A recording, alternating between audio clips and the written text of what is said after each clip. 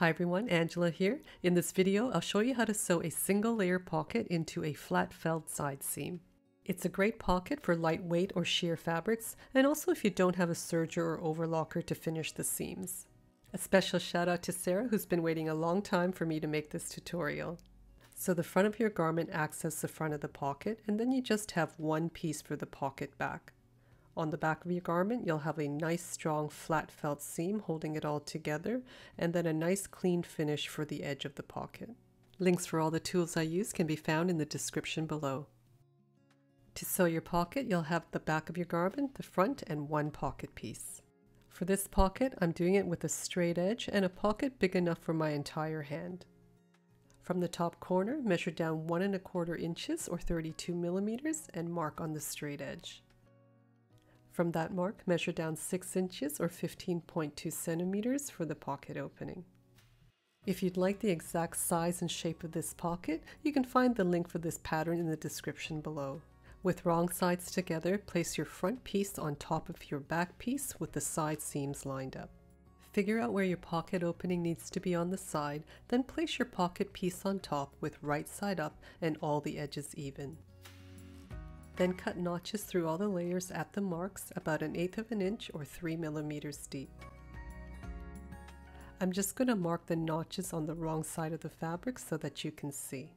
Take the front piece and turn it over with wrong side up and the notches facing you. Depending on the look you want, you can use seam allowances anywhere from 1/2 an inch to 1 inch for your project. For this sample, I'll be using a 3/4 inch or 2 centimeter seam allowance.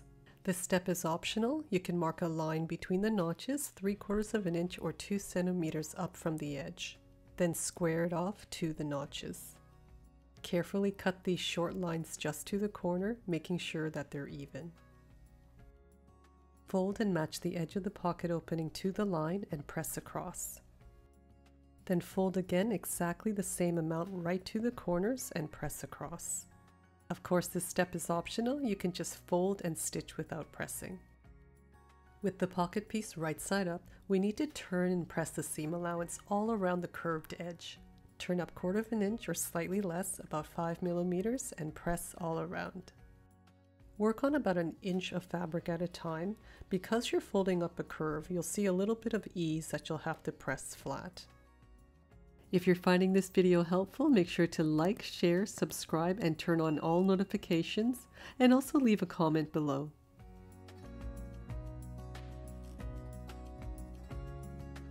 Next, we need to top stitch the pocket opening down, starting from just on the inside of this edge.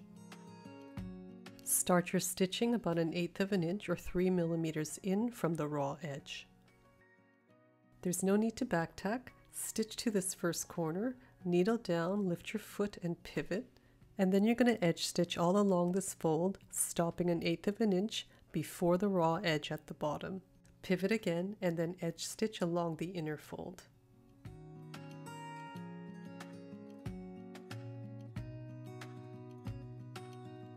When you get to the top, pivot and stitch over the original line of stitching and then trim all your threads. With your pocket right side up, place your front piece on top, matching your notches and the edges at the side. If you need to, pin or clip the top edges together, make sure the pocket opening is lying nice and flat, and then pin or clip the bottom edges together. We just want to stitch and secure these raw edges and also the edges of the pockets down. Check that the edge of the pocket is still folded over. Start at the top of the pocket, back tack, stitch along the edges, and then back tack again before the edge of the pocket opening. Repeat this for the bottom edges and then turn over.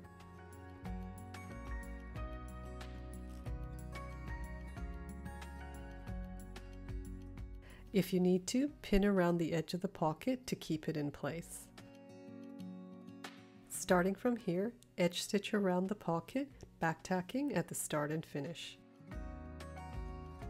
You can also find my tutorial for a flat felt seam with a French seam pocket here. This is what the pocket looks like on the right side. If we go in, you can see the raw edge in there. It's perfectly fine like that, but I want to do another row of top stitching with the same distance in between as the top stitching on the pocket opening.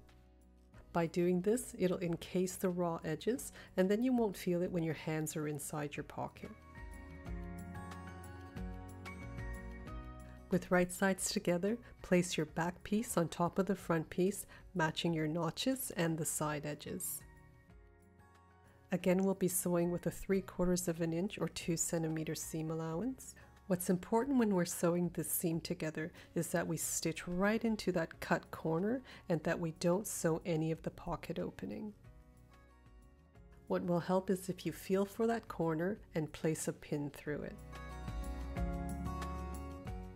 Start by back tacking, and when you get to the pin, pull it out and then move the pocket opening out of your way. Continue stitching and repeat for the bottom corner. Open your fabric to the right side and check that the corners have been stitched into the seam. You can see I still have a little bit of the corner showing, so I need to get in a little bit closer. You can also see my stitching is a bit crooked here as well. You don't need to unpick it, you just need to stitch a little bit closer and of course straighter. It's better if you don't sew close enough than it is to sew too close and catch the pocket opening. Next, we need to trim the seam allowance down on the back piece only. Trim it down to 1/4 of an inch or 6 millimeters wide. You can eliminate this step if you already have a smaller seam allowance for the back piece to begin with. Next, we're going to fold the front seam allowance over the back so that the edge meets up with the stitch line. Then we'll sew a holding stitch just to the right of the raw edge. Make sure you're turning and folding the seam allowance evenly. You can also skip the stay stitch if you just want to press the seam down. Open up the fabric with the seam allowance towards the back. Then edge stitch just to the right of that seam, back tacking at the start and finish. Turn it over to the wrong side and we'll sew the seam down with an edge stitch along the fold. Turn it over to the right side, and now what we need to do is reinforce each end of the pocket opening. With the edges lined up and nice and flat, we're going to stitch from this top stitch across the seam and to the first top stitch on the back. We want to make it nice and secure over the seam. You could also make a bar tack with a really narrow satin stitch.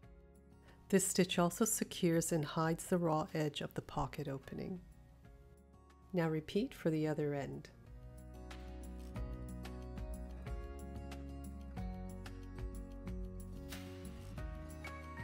So the result is a beautiful flat pocket without any bulk, and the back is just about as neat as the front.